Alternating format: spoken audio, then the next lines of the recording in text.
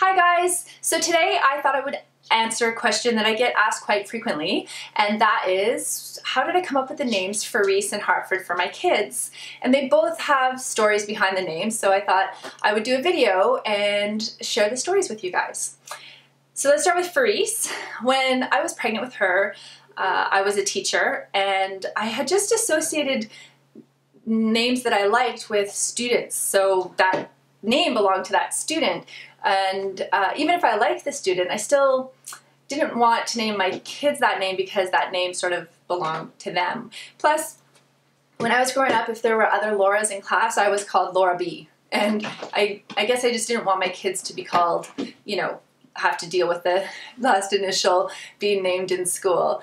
And so I like the idea of a balance of two things. And so Fireese's name stems from fire and ice. So two things that are balancing one another. But we didn't want to call her Fire Ice because that just didn't sound right. And we also like the name Reese when we were talking about names. So we thought, I guess we wanted her name to be also spelt phonetically so that people could read it and be able to pronounce it.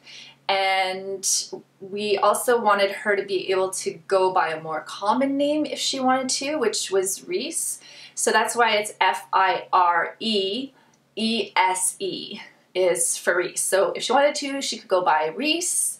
And if she wanted something unique, she could go by Fireese. And she still goes by Fireese. She really, really likes her name, so I'm really glad. But the funny thing is the other name we were considering was Stella, because that's my husband's grandmother's name, and he just absolutely loved his grandmother.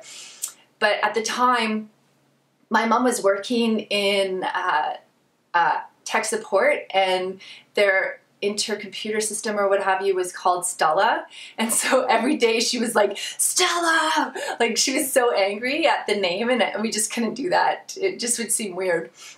So we ended up going with Fireese, and after she was born, I don't know, a couple of months, I was like, should we change her name? Did we do the right thing? I was so worried. You know, as a parent, you're so stressed out about, you know, not wanting to scar your children or saddle them with, you know, a name that they might not be happy with. But so far so good. She likes her name, and as I said, she can go by Reese if she wants to.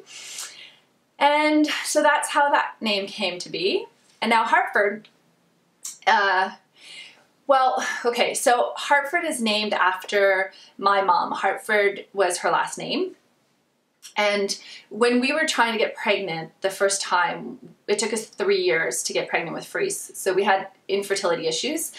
And we went through the whole process and the poking and the prodding and the trying to figure out how to get pregnant. So we finally got pregnant with Fireese 3 years after the process started. And so we knew that when we were going to have a second one, that, you know, we'd try a couple times, and if it didn't work, we were going to go straight to the thing that worked to get pregnant with Fireese. We weren't going to have to go through all of the steps like A, B, C, D to get to there. So after a couple months, we started the process, and the first one failed, and then the second one failed, and then the third one failed, and we're just like, this is crazy. We got pregnant with Fireese the first time we did the procedure. So our doctor recommended 4 to 6 tries. They said usually it's between that time that if that's the thing that's going to work, then it'll work. And it was the 6th time, and we're just like, okay, this is the time, this is the time. And it failed. And so I said, we have to try one more time. Like, we can't give up now. So of course, one more time we tried for the 7th, and it failed. So our doctor said, this is probably not what got you pregnant with Fireese. Like, she's just kind of a miracle baby. And if it was what got you pregnant, then it should have worked at least within the 7th time. So the doctor said, we don't know, and we basically were told that we probably could not have a second child, which was fine because we were blessed enough to have one. And with me being adopted, I really wanted that little genetic connection, and I really wanted somebody that kind of looked like me. I know that sounds really silly, but my mom was 4'11" and had brown hair and brown eyes, and I'm, you know, almost 5'10", and don't have brown hair and brown eyes. So, and of course, Fireese comes out looking exactly like her dad. So that was that. But anyway, so we just accepted the fact that we were gonna only have one child and went on about our lives. And then my mom died very, very suddenly, out of the blue. I posted a video on that story. So after she died, literally the first time my husband and I were together, we got pregnant. And it was the weirdest thing because, you know, I was stressed. I was very, very sad, very, very depressed.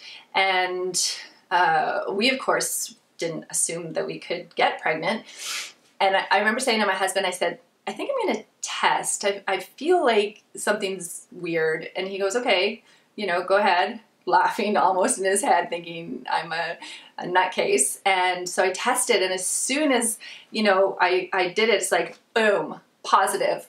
And my husband and I were just both like, how could this happen? So we call him our little gift from Grandma because she left and he came. And so how could we not name him after her? So that's how he got his name, Hartford, and we do call him Hardy, for short. But we thought, you know, if he wanted to be a corporate, like a CEO or something, Hartford Berg sounds like a strong, like powerful name. And, you know, if he wanted to be like a rock star, he could be Hartberg. So he has options. But for now, he's just my little Hardy. So there you go. That is how we came up with the names for our kiddos. I would love to hear some of your names chosen for your kids and how you came up with those, because it's really not easy. I remember when we were talking about naming Fireese Stella, and we mentioned it to my mom was like, no, don't name her that because I hate the name Stella, because Stella frustrated her every day at work. But I thought, if I love that name and I really, really wanted to name her that, then I would have been upset that my mom didn't want me to name her that. So a word of advice, don't tell people if, because people have tons of opinions on names if, before the baby comes. But if the name is actually attached to a baby, people aren't going to say anything. Even if they are saying it in their head or behind your back, they won't say it to your face. So, but yeah, I'd love to hear what you named your baby and how you came up with the name. So guys, thanks for watching as always. Be sure to subscribe to my channel to be notified when I post new videos. Bye for now.